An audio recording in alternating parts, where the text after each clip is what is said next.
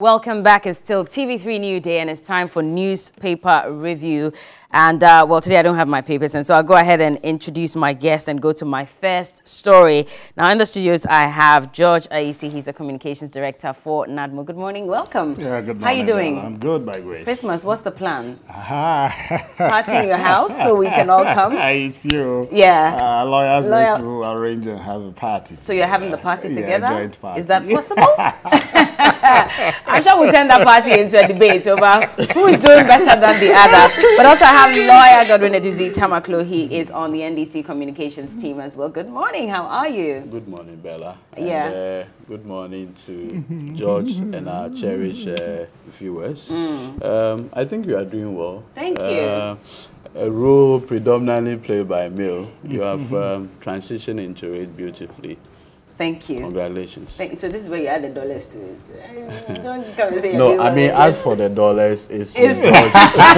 So I'll defer that one to George to assist me, discharge that responsibility. No problem at all. But thank you so much. I'm very grateful. Yes. Let's start off with our first story, and this is a hit against the NPP. Now, according to some documents that have been presented to Parliament as part of budget estimates for the Office of Government Machinery, the President is said to have spent 62,578,224 Ghana cedis on foreign travels and related expenses in the first 9 months of 2019. Now, the breakdown of the expenditure indicates that the 62 million Ghana cedis was spent on foreign trips, 5.8 million Ghana cedis on hotel accommodation, that's local, and 1.9 million Ghana cedis on refreshments, along with other items as well. And there's actually a breakdown of exactly how much was spent for printed material, office facilities, telecommunications, maintenance, and so on and so forth. If there's time, I'll try and touch on them. Now, the ranking member on Parliament's Finance Committee, Kasil Atu-Forsid, says the extravagant expenditure cannot be justified, and he's asking Ghanaians to hold government more accountable because of some of these frivolous spendings that have been indicated. First of all, let me go to George and find out, is this really true? Is that how much you have spent on travel alone in 9 months in 2019? Bella, good morning. Good morning to lawyer, and good morning to our viewers. Before I answer your question, let me seek permission and announce to the public that on Sunday, the New Patriotic Party family is having a national conference at the Trade Fair Center in Accra. And, after the conference, there'll be a rally in the afternoon at the forecourt of the Trade Fair Center. We entreat all to be there, including Edwiji lawyer, Edwiji Tamaklo, yourself. You want him to be there yes, as well? we are inviting Oh, no, usually for set programs, fraternal, engagement. And I know Yeah. we will be there. We'll definitely send a rep there to come and witness how you people will be spending the taxpayers' money. Oh, no. That's what the focus is about, right? It's our money. It's your money. Yeah, that's personal money. Yeah, that's not taxpayers' taxpayers' money. Yes, I it's mean, a party activity. curiously, this is a party that until they won power, they were indebted to Prudential Bank almost 2 million Ghana cedis.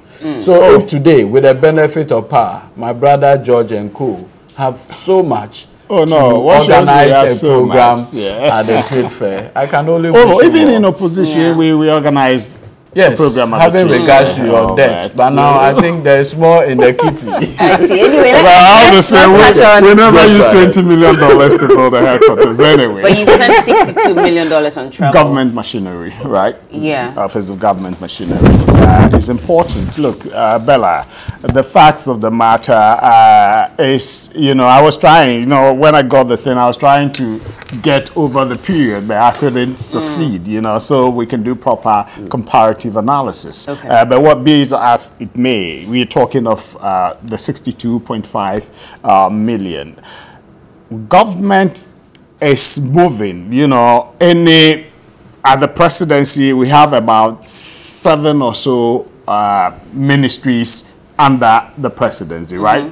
Good. So all these ministries will be making their movement, travels and others. And you see, if you decide not to travel and you be at home thinking you can roll out everything, there are certain things you need international partnership and support, and others you must go, statutory commitments, UN, AU and others. All these are part of the travel budgets that you see that has been brought before Parliament. And so, yes, you may say the figure is 62 million is huge.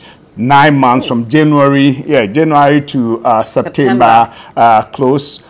We need to interrogate what are the travels. Are they beneficial to the state? Are they very important travels that must be, attended to by the individual officers? Okay, it's not only ministers, not the president alone. CEOs and others within those sectors are all part of the budget that we are talking about. Okay. And so I would want to get the fine details of the travels and the importance of those travels to the state, Ghana. You get it? And what are some of the benefits therefrom? Okay, if the president travels or a minister goes outside and then there's some partnership engagement and then people are brought in, what happens? Okay, the recent one, I've forgotten the terminology, the homecoming of the year of return. You get it? The year of return has been very successful, and so before you get people coming,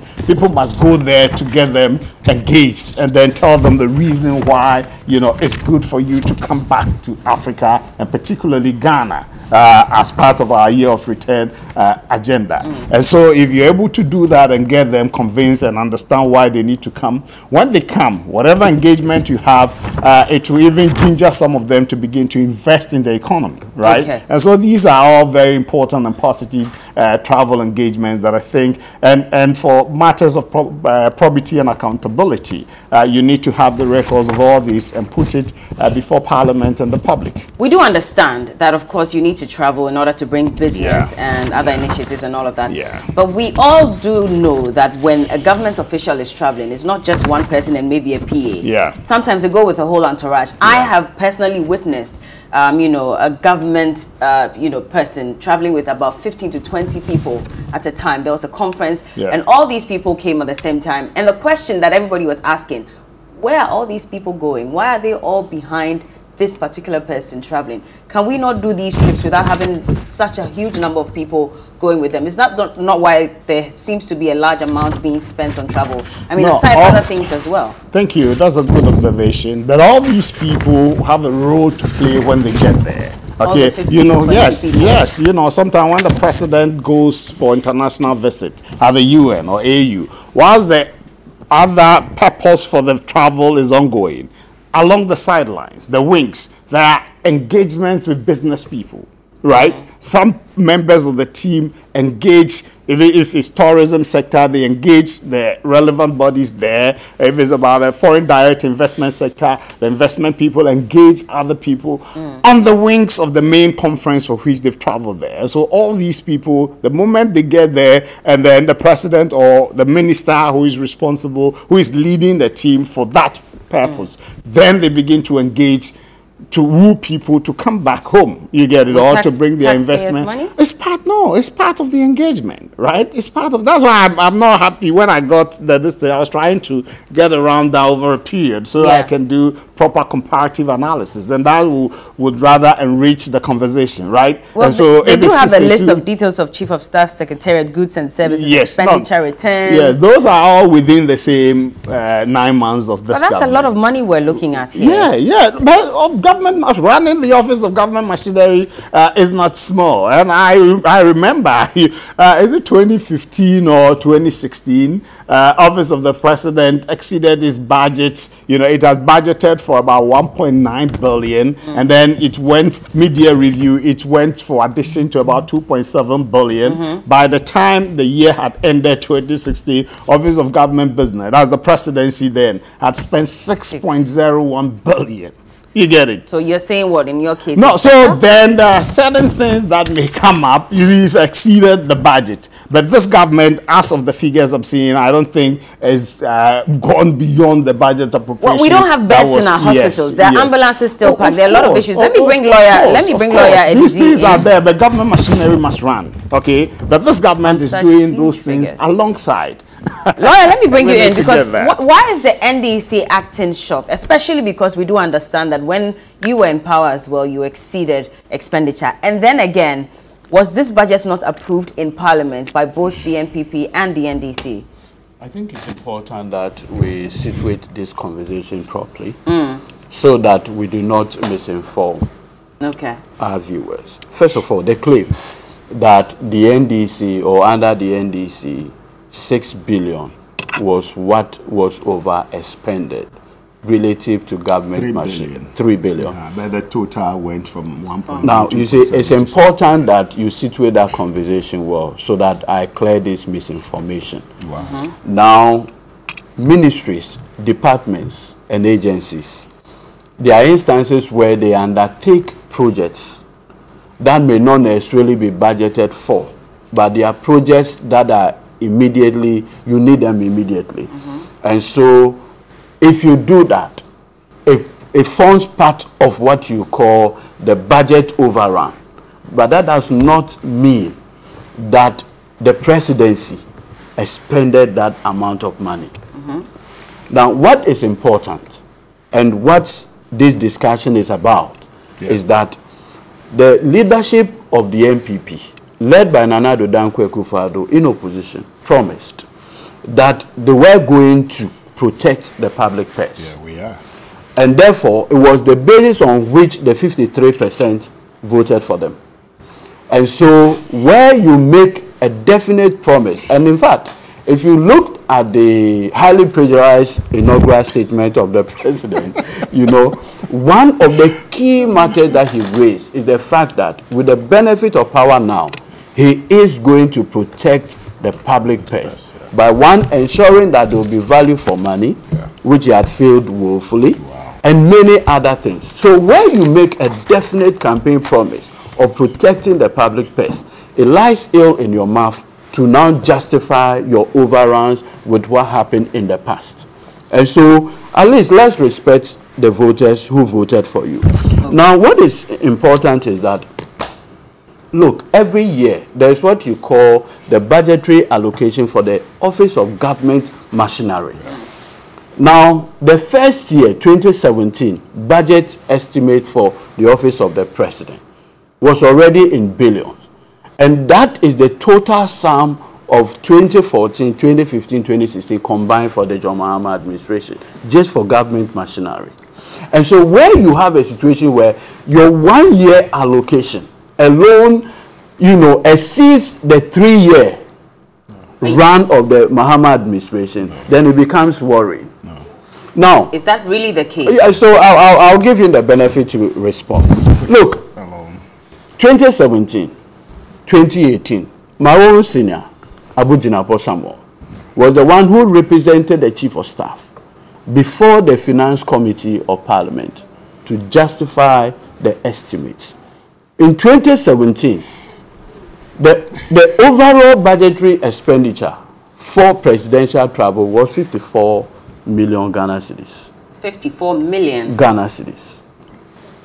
Now, the expectation was that with the benefit of time, this expenditure, because you see, this is a new president, he's now going to establish contacts, diplomatic engagements, and what have you, in his first year. So you want to give him the benefits.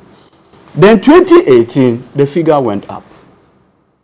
Then 2019, which we are in now, the Chief of Staff's office now had to come to Parliament to justify the 2020 budget. And now they had to give you the report of what they have done so far. And so then they had to bring from January to September 2019. And if you look at the figures, which I decided to, I mean, this is what came from the Cabinet Secretariat alone. Okay. And so from here I can. Kindly let's take the microphone. Oh, sorry. It's giving us some feedback. Sorry. Yeah, all right. So if you look at the estimates, first quarter, second quarter, third quarter, and then the total, And then you have the details of the Chief of Staff Secretariat, goods and services expenditure. This is it. Yeah. And if you take your time and you go through the records, the figures, they are mind-boggling. I mean, you wonder what in God's name. For instance, you have something called operational enhancement expenses. 68 million Ghana cedis. And you are asking yourself, what in God's name do you mean when you say operational enhancement expenses? Well, George will tell us what that means. And we are spending 68 million Ghana cedis for that. Now, if you look at foreign travel costs and expenses, 62 million Ghana cedis. Yeah. Hotel accommodation alone, 5 million. Over 9 months. Over 9 months. And I understand our president, anytime he goes to London, he doesn't like going to Landmark Hotel. I mean, the price is a bit cheaper. Oh. The 3,000. Would you want him to go to Landmark? Is his security also not to be? Oh no! What I'm trying to say is that at least in protecting the public purse, you wanted to go and see the president. Oh no, they have some nice presidential. I know. They have some nice presidential suits there. But the point I'm making is that if you can pay £1,000, £3,000, it's better than going for £10,000. And so if you look at the presidential hotel accommodation alone, from January to date, we are looking at 5 million Ghana cedis. Now, refreshment, curious. And here, I mean, when you talk about refreshment, we are effectively talking about tea, you know, pastries and what have you. That alone is costing the tax, or has cost the taxpayer 1.9 million Ghana cedis. And you wonder if the Lord's Supper was what they are engaged in. Propaganda. That's not propaganda. I mean, even the Lord's Supper could not cost this much. But even curious, you look at rental of office and residential accommodation, 900,000 Ghana cedis. Fuel and lubricants, 4.8 million Ghana cedis. Printed materials and stationery, 1.6 million. Telecommunications, telephones and what have you, 1.8 million Ghana cedis. And you see, my lady, this is just for the president. We are now going to the vice president. Now, vice president, maintenance, hotel accommodation, 2.5 million Ghana cedis. Refreshment, 1.9 million Ghana cedis. Operational enhancement expenses, 1.8 million. And so, if all this amount even relates to the entire presidency, one will say it's even a better thing. And so overall, within this period from January to September, the government, or Nana Addo Dankwa Akufo-Addo, has spent 168 million Ghana cedis in running his office alone. Has it not yielded results? What results? Good results. My lady, what results? What results? Do you know that, curiously, this same government claims that part of the dividend for, what shall I say, this obnoxious expenditure is that the year of return has yielded some amount of money. Are you people serious? But if that's the case, no, it has, what has that got to do? Why? Cardi B, was it Nana Addo who bought a ticket for But her? Cardi B is not the only one I'm who just has saying, come down. but the other ones that have come, why? Is it Nana Addo who is buying their ticket for them? Not necessarily, but was he not the one who officially commissioned the idea Commissioned of what? return? That one, even the president could have just come to TV3. No, but it wouldn't have made that kind of No, impact. but I'm saying that is what has happened. Why? Was it globetrotting, saying year of return? The president spent significant time globetrotting around the Caribbean. What was he doing? What was he doing, Bella?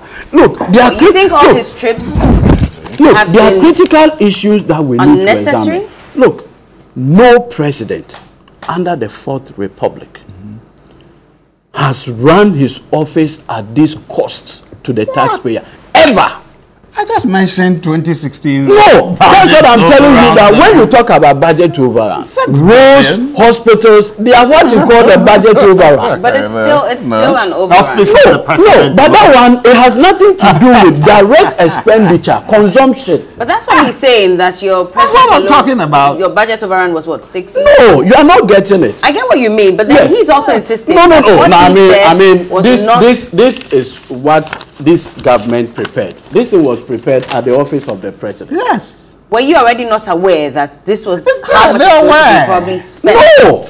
You see, that's what I'm saying, that this is the expenditure. Yes. Now they are in for 2020 to justify why they need more for 2020. Yes. And so they had to give you the actuals. Yes. And I'm saying that if you pick the actuals and the figures, one at a go, it's scary. And you see, if you have a situation where the last time we were here, teachers were on strike, and all they are asking for is in the region of, say, 49 million. Yeah. No, about 80 million. Or, I mean, say, even 80. Yeah. And then today, this morning, the teacher who is watching us, that young nurse who is watching us, comes to the conclusion that from January to September, government, office of the president alone, they have expended 168 million. And for his foreign travels, he spent 62 million. And you see, even one figure that I think we need to even further interrogate, and like you journalists, you do, is the operational enhancement expenses. George is going to explain to us. He doesn't know. Are you saying that And you see, teachers have not been paid and nurses have not been paid? The president cannot go on these trips because these are the... I'm not saying that. I'm just asking. Yes, I agree. But you see, the point I'm making is that in terms of priority, you see, for instance, you are the mother of the house, and it turns out that the school fees are standing. Gas we don't have. There's no light at home. And the kids get to know that mom traveled at this expense, at this cost. Obviously, you are not being responsible. And so, even in keeping a house, the first conversation that will come to the kids will be, mommy or daddy, how well are you managing the meager resource? It's even more curious when the president is the one saying that, oh, my predecessor left me nothing. And yes, they are spending this and yes, this same man that you left nothing to him is spending 168 million in running his office only. George, can you explain to us a few of these? The operational enhancement. I want to know the details. And reason why, and I'm going back to this issue of no bed syndrome, which we've been talking about for years. Yeah, we're working on those things. We're working on ambulance. System. There are not enough schools, enough dormitories. We're building a lot. We are building a lot. We built over 804 dormitories, assembly halls, classroom blocks, and but it's still not enough. Concurrently, it's going on concurrently. Hospitals that are shut down because of lack of operational facilities, some of them say, you know, a lot of issues, and we're spending this much on trips. So would we rather government machinery grinds to a halt? That is the fulcrum, that is the pivot around which all other sectors revolve and are able to operationalize, right? When the president is moving, we know this president is the type that is not an armchair president sitting in the office. He goes through everywhere in the country, particularly. Now, when the president is going to move, there's an advanced team all the time, okay? We have somebody who is a director of operations at the presidency. What does he do? Okay, he's got a responsibility, and part of that responsibility is getting advanced teams to prepare and make sure where the president is going at any time T is secured and well protected. Okay, then the national security and co will also play their part. The 30+ people. Good, you get it. So you know the president is the #1 gentleman of the land, right? And so his security is paramount to all of us. All of us. Okay, that's how come we do that. And if these advanced teams are going, preparing and all that, you think it's not going to come with a cost? It definitely will come with a cost. What are we getting from it? Come on, that's what this is a government that has rolled out a lot of programs. A lot that are benefiting the individual. Like?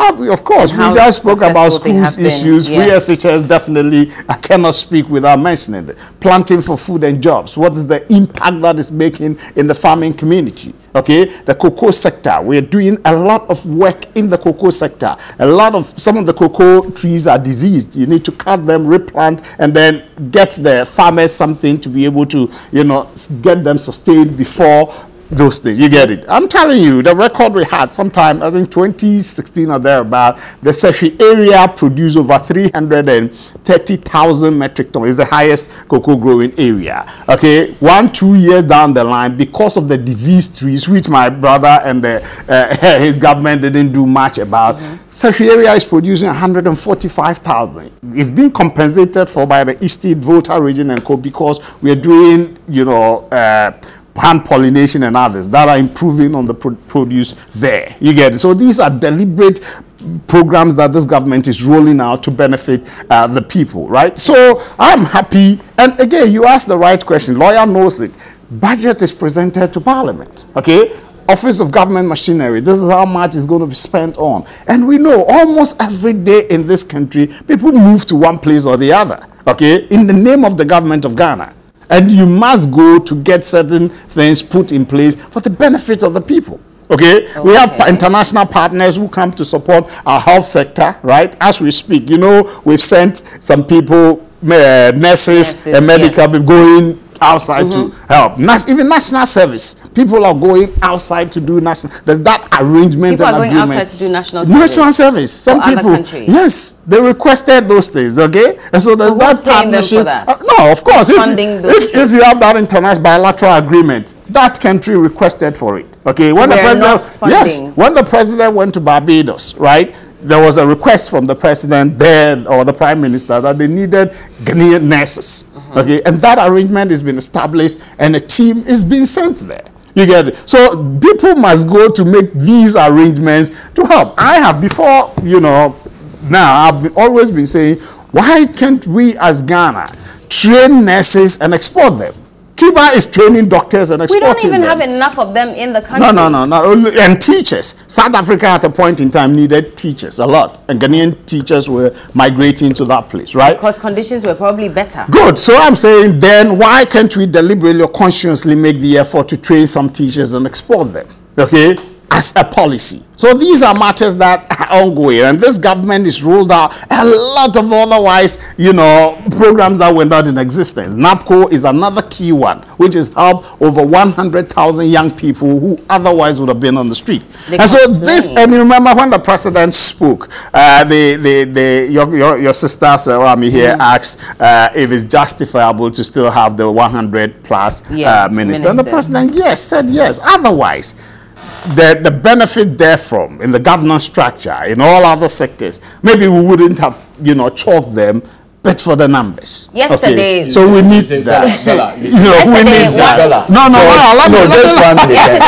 Let me just intervene. The only minister that has performed incredibly is the Roads and Highways minister, just for the fact that he went to stop that construction. And so they don't think that your ministers are even performing. They are performing.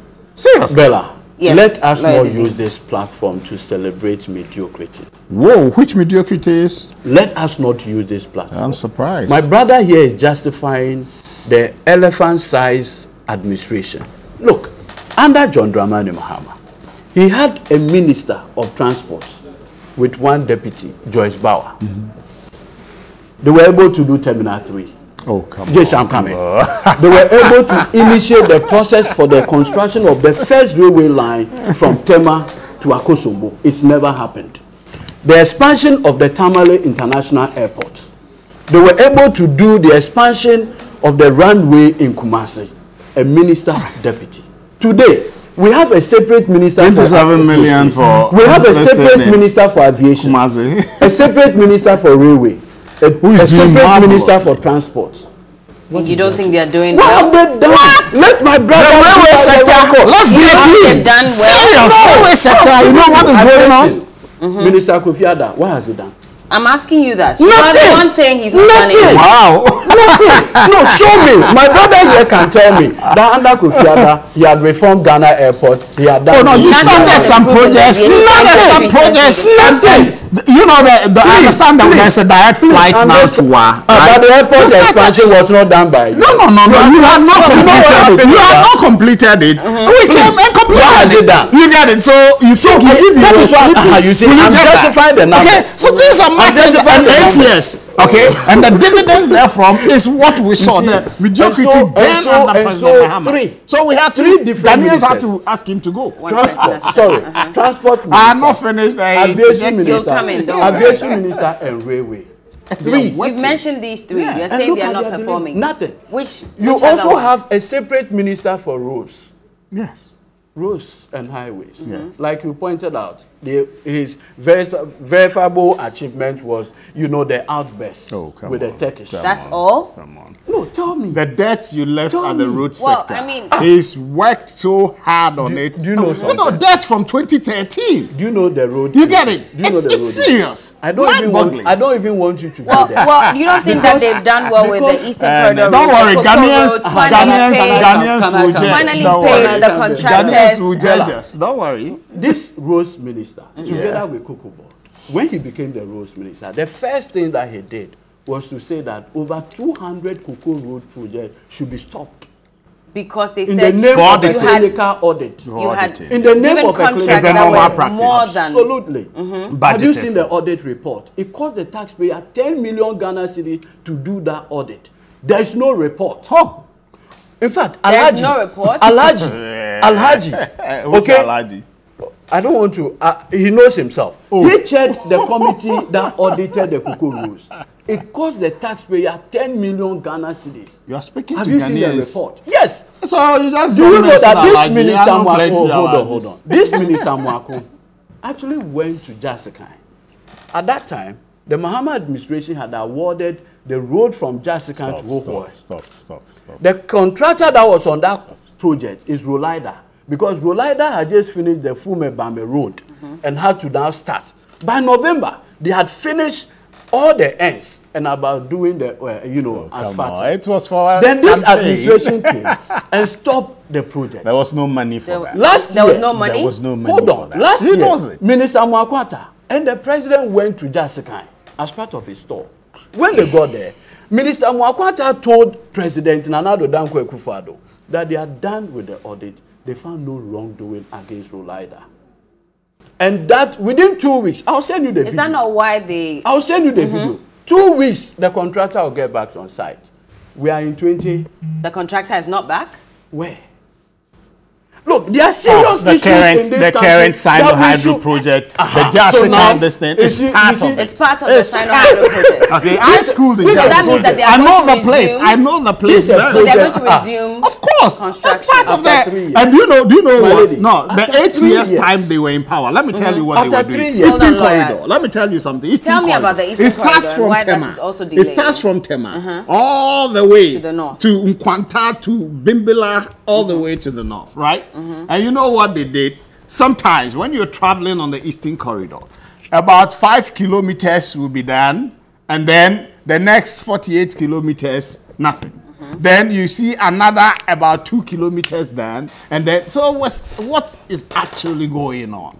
Piecemeal. Some of the things I heard is that if Edwiji Tamaklo, influential in the NDC, he has a stretch between maybe Jasikai and Nkwanta, and because he's influential, a part of that, will be awarded and be done. You get it? So that was it. And you don't see solid concrete work being done, tackling the Eastern Corridor from the beginning to the end. If you are awarding contracts, and you remember the Asikuma Junction to Peki area. It has been done. You know, it has been done. A lot has not been done. That's part of it. 5 kilometers. He knew. You know very well that the contractor was from the road. No. It's for election purposes. That was what they were doing. You think it was for election purposes? Well, let him land. What was the contractor? He doesn't allow me to land. First car. They were on the road, right from Peki, Peve, Have, through Nyangbo, right to Golokwachi. You guys came and stopped the project. What were they doing? That's just one.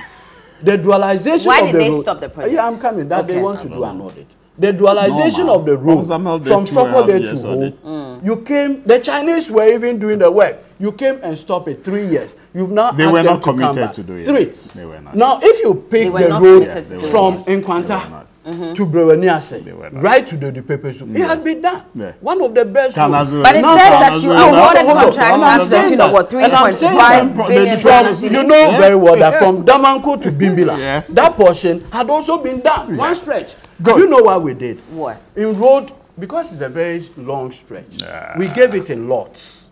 Yes. With different funding sources. So the initial funding source from Tema, right to Asikuma to Ohoi, was supposed to come from the CDB loan. You knew it. Yes. Then the CDB loan, after they gave us the money for the gas infrastructure, they started pulling their feet. So you needed to now repackage it and look for new funding sources. Now we got the European Union to fund the, the road from right from Nkwanta Secondary School Junction to Dodi Pepesu. It has been done, first class road. Then we got the Brazilians to fund the road from Damanko right to the northern part of Ghana, through Pasa, Damanko, and then you go. It was a Brazilian facility. The government of Brazil at that time, led by the woman president, was impeached or so.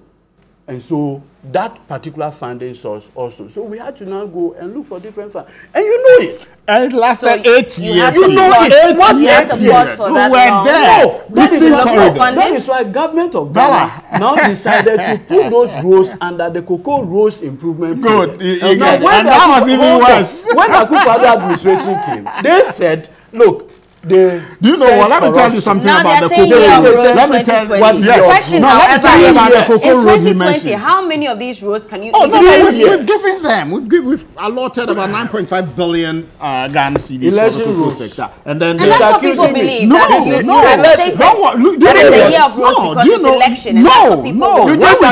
When we came, right, we needed to, sanitize that sector. For instance, no, listen, Cocoa Roads. Yes, I'm coming. Because there's no wrong. Hold on. No, do you know the Cocoa Roads? Yeah. I've said it here, I'll repeat it. President Mahama did something. When we go for the syndicated loan, he decided he was going to commit $150 million each year from 2014 to 2016 for Cocoa. Fantastic idea. I suppose when I heard that, I was happy.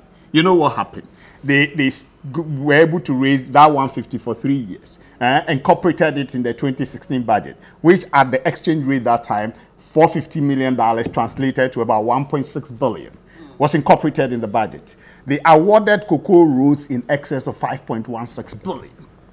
Okay, 5.16 billion. Mobilization, whatever, serious. And do you know what? On records, between when they lost election on the 9th of December, and then by the time they handed over $400 million of the syndicated loan, which they had gone for, had all been disbursed. Mobilization, yes, what issue? Oh, come, they'll take this, come, take. So you why get did it. you then come into it and wait so long? No, we needed to audit it and ensure. But once it's mobilization, no. But let me tell you, do you know the Gang of Four? The Gang of Four, when we were leaving office, President Kufuor's listed the Achimota, I think this one was part and all that. When they came, it took 2.5 years or more. Nothing was being done. You remember President Mills said anytime he drove on the Peace FM stretch, he had to bow his head. Because Ghanaians were complaining, dusty and all that. Because they said they were auditing. No. They needed time. No. Yes, they did that. Come on. And then two. Auditing and then two. That project, hold on. Let me finish. You see, you're educating me. I allow you. Not that alone, right? School projects. You know, that was when they came, Professor Mills. The 4th year was about to roll in, right? And they said they were halting all school projects. Okay, development. We knew President Kufuor had given works to be done for expansion so that the 4th year there will not be challenges. He halted it for almost 1.5 years. Is that why you also came and No. I'm saying it's normally part of the reason to understand the extent of project, the extent of contract, and then the cost involved, whether it's appropriate and others. You get it? Then once you are convinced, then you know, you certify it and move. Let lawyers speak on this. So these are matters that, but the Eastern Corridor, they failed woefully. You say, but we are working on it. Yes, I've given 2013 to 2016 road contracts. We were paying. 2019. Yes, we're paying. That's why. Anyway, in one breath, our president says that John Mahama didn't do anything about roads. But in another breath, they claim that they have paid. Hold on, please. Our president, even the last media encounter, not enough. Oh, please, you said hold on. Our president, the last media encounter said, look, whenever he goes, the chiefs and whatever. Yes. And so, and it was fine. His predecessors claimed that he built and constructed roads. Cannot be true. Curiously, this same president who claims nothing has been done now claims that he had paid contractors for work that they have done. Yeah. If those works were not done, on what basis are you paying those IPCs? And at least, I don't know who briefs our president on some of this. He's on should he not be factual. Please. You know when we audited the roads, 11.2 billion. We can't say 5.7. 5.7 was nullified. There was still about what? 6? You know the gang of 4. 5.5. Was certified. We'll wrap up on this. Mr. Kufuor started. The other. I know. I wish we could have talked about Mr. Kufuor started those projects. 1D1F is interestingly enough, the gang of 4, they were GOG funded. Yes. And so when we came, and we noticed that they were GOG funded, there were no budget line for it. We had to now go look for money to do that. Yes. And to the glory of God, we have fixed those roads. We're looking for money. Unlike you, 3 years down the line, road projects that were ongoing, you stopped it. And you know, for roads, immediately you fix the let him land. Let him land. So if you stop the road projects, by the time you start again, it would have deteriorated. And so it is going to cost the taxpayer more to do the very thing. And so if you look, even the Jessica Hohoi, the one that Rolida was on, that you stopped, it's now costing the taxpayer more than it ever happened. They were cutting the sides. And you see, for election purposes, I have been there many times. Okay, let him land on this. We have just 2 minutes to go. Yes, I want to draw your attention. As recent as when we went for Honorable Amewu's sister's this thing, the Eastern Corridor. Let me draw your attention. We have to go through Pando and then go back. The Zongo Development Minister appeared before Parliament to justify his estimate for 2020. 2019, government said they were going to give that ministry 109 million Ghana cedis and budgeted that for CAPEX, that is capital expenditure. They needed 45 million Ghana cedis for capital expenditure. Do you know that as we speak, only 7 million had been allocated for capital expenditure? Meanwhile, government of Ghana had found close to, out of a budget of 70 million for office of the president, they have given them 52 million so far. Okay.